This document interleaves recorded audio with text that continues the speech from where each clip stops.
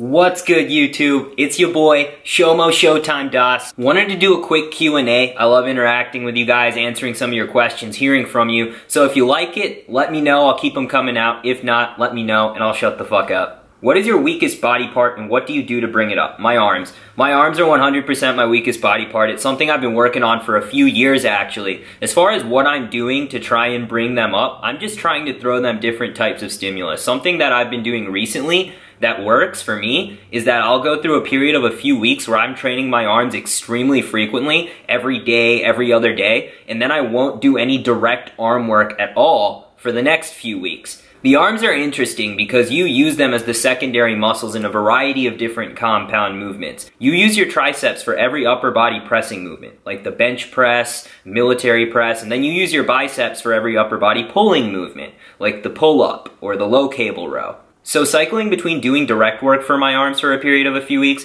and then jumping off of that and not doing any direct work for a few weeks has definitely been helpful for me, and I've put an inch on my arms in the past 3 months. How much do you bench? 335 is the most I've ever benched. It was a touch and go. I've never maxed out by trying to pause like you would in a powerlifting meet, but I hit that at a body weight of 165, so all things considered, can bench press over 2 times my weight. Pretty happy with it. I'm a bodybuilder and weigh 160 pounds. I bench 315, squat 435, and deadlift 500. Should I do a powerlifting meet? That's absolutely phenomenal. You should absolutely do a powerlifting meet, dude. People say don't forget your cardio on memes of people having sex. Is sex actually cardio at all? I read somewhere, it may have been Cosmopolitan or something like that, that sex can burn up to 200 calories every 30 minutes or something nuts like that, but I don't really think that that's necessarily accurate. I mean, it depends on a variety of different things. Like, you could go like slow and steady, or you could bang like a jackrabbit. It really depends on your style, your personality, how frequently you're having sex. But at the end of the day, no type of cardio is going to do as much for your post-exercise caloric burn as heavy weight training, so be sure to go pick up some fat chicks. What do you look like right now? Like right now? Pretty good, pretty tight. Striations are starting to come out, but obviously I've been on low carbs and I look flat, and that's totally fine. When you're cutting, you typically will look flat. Little leg shot for you. Boom! What kind of creatine should I use? I know there's monohydrate, HCl, and crealkaline out there. I use creatine monohydrate. It's the most studied form of creatine. It's been proven time and time again to be a potent form. There are a lot of different creatine varieties out there that supplement companies have been throwing out, but at the end of the day, I don't think there's a reason to fix something that's not broken, and usually most of these creatine products tend to be hyped or overpriced or both. Creatine HCl is creatine that's basically bound to hydrochloric acid. It's converted into a basic creatine molecule in your stomach, and some people have suggested that it's more water soluble than creatine monohydrate, but there hasn't been any decisive research that has actually proven this. Crealkaline is basically marketed as a buffered form of creatine. I think it's overpriced, it's BS. You can use it, but you're gonna get the same results that you'd get with monohydrate. So I'd say stick to creatine monohydrate 5 grams a day, every day for the rest of your life. Do I need to take steroids to become one of the top pro bodybuilders? Yes, you do. Now, do you need to take steroids to become a pro bodybuilder? For most people, the answer is yes, but there are some genetic outliers. Who is your favorite pro bodybuilder? I'm a huge fan of the Gift Phil Heath. He's got the muscularity, the look, the shape, the muscle insertions,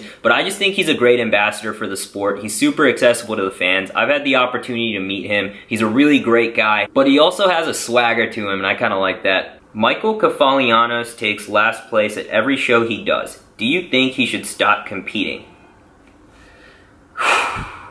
Okay, Michael Kefalianos is a pro bodybuilder. He's bigger than you and me put together, man. I don't know what his priorities are, but if he'd like to step out on that stage, he can keep stepping out. I know he'd kick my ass on stage. He'd definitely kick your ass. So I don't think it'd be fair for us to kind of sit back and say, oh, he should retire. I think that that's totally up to him. I think that he has a great physique. Obviously, that's what's gotten him to the point where he is today. But yeah, as long as he continues to compete, I'm gonna continue to watch. When do you have your first meal of the day?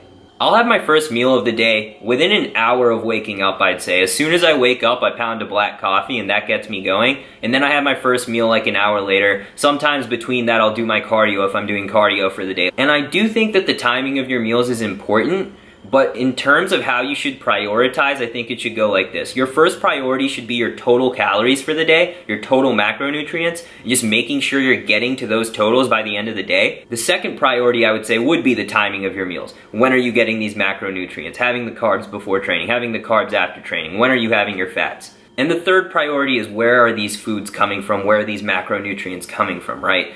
I prefer to get my carbs from white rice as opposed to Sour Patch Kids. Well, I'd prefer to eat the Sour Patch Kids, but I know that the white rice is probably a little bit more of a bro food for me. Alright guys, hope that was helpful. Let me know if you like these Q&As. If you do, I'll be sure to keep them coming. If you have any questions, feel free to shoot me an email. I'll link you down below. It's Shomo at ShomoShotime.com. But until next time, bang bang.